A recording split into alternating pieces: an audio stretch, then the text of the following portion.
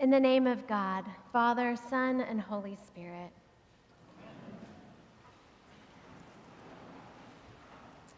Happy Easter. We've come to the part of our sacred story that immediately follows the climax, the death and resurrection of our Lord Jesus Christ. It's also known as a low Sunday, when we find the pews a little bit less full than we did last week, at least. But it's still Easter, and there's still more important parts of the story to be told.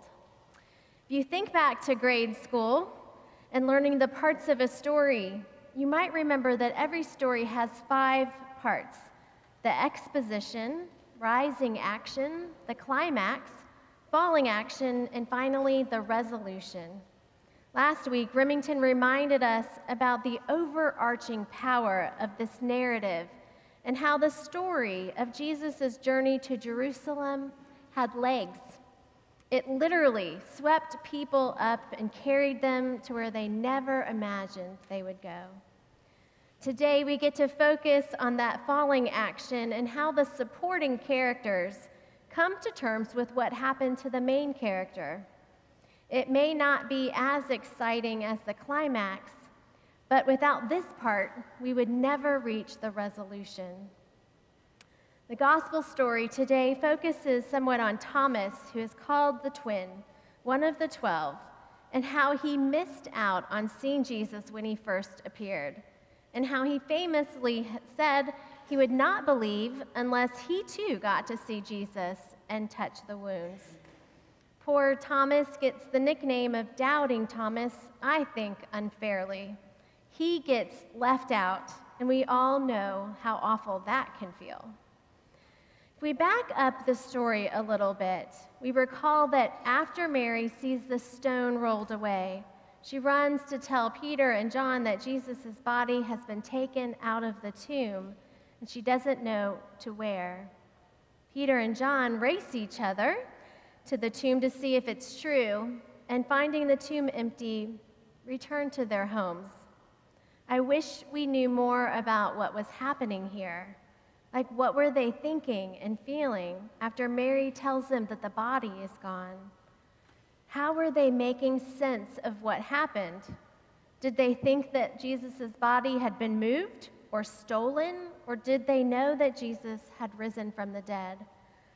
Were they reviewing in their minds everything that he had ever told them? Did they return home hoping that Jesus would meet them there? And why wasn't Thomas with them? Where was he? What we do know is that Mary is the first to see the risen Christ. She encounters Jesus in the garden and then goes to tell the disciples the good news that she has seen the risen Lord and that he would be ascending to the Father. I also wonder what might have happened had Jesus not appeared to any of them. Would they have believed that Jesus had risen if they hadn't all seen it for themselves? Would they have all doubted and demanded to see for themselves, just like Thomas did? It seems to me that Jesus knew he had some work still to do with these disciples. They hadn't yet grasped God's plan and were confused and rightly traumatized by the events that had just taken place. I don't think it's fair to characterize any of them as being faithful or doubtful, as if those were different corners or columns. The letter to the Hebrews describes faith as the assurance of things hoped for, the conviction of things not seen. To have faith in what is unseen almost always involves doubt on some level. Paul Tillich says that doubt isn't the opposite of faith at all. It's an element of faith. And Khalil Gibran, author of the book The Prophet, says that doubt is a pain too lonely to know that faith is its twin brother. Which brings us back to Thomas the twin. What if, instead of shaming Thomas for doubting, we commend him for his courage in naming his need, his desire to also see and touch Jesus like the other disciples had the opportunity to do, so that he too can believe? The truth is that we are all a lot like Thomas. Chances are we have wrestled with faith and doubt and have been learning to voice our needs and desires in our relationship with God ever since, sometimes privately, sometimes publicly. Think about how you came to faith. It's very rarely a flip of a switch. Usually, coming to faith is a journey. It's a gradual climb with starts and stops, twists and turns. Some of us were raised in the church and basically marinated in our faith. Sometimes it's all we know. But it's also likely that something happened in your life that made the faith of your family come real to you in some way. Some of us weren't introduced to faith until adulthood, and it was our doubts and our questions that drove us to look for meaning and answers that only faith could provide. And many of us have had an experience where we were able to taste or see or experience in some tangible way that this Jesus, this sacred story about God coming near to us, about being revealed in human form, is real, even if we don't understand how. We got swept up in the story too. The questions and the doubts and the mystery surrounding it doesn't diminish the story to the point that we lose all faith. Sometimes the questions and those doubts draw us in even more to seek greater learning, greater understanding, to help us ask for what we need. The good news for those of us who struggle with faith and doubt is that our sacred story is not just about a group of disciples who run and hide when Jesus is crucified and don't believe the woman at the tomb, or each other for that matter.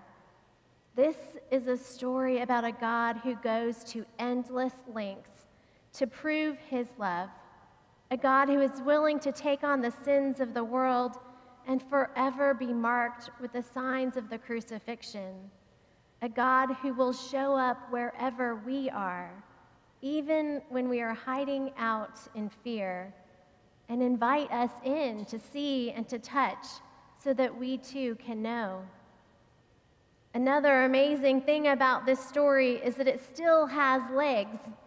It's spread across the world centuries ago by a bunch of imperfect supporting characters, unaided by technology, and it is still being told today. You and I are invited to be witnesses and supporting characters in the story too. The work that Jesus came to do continues in this day and age because the story has not reached its resolution yet.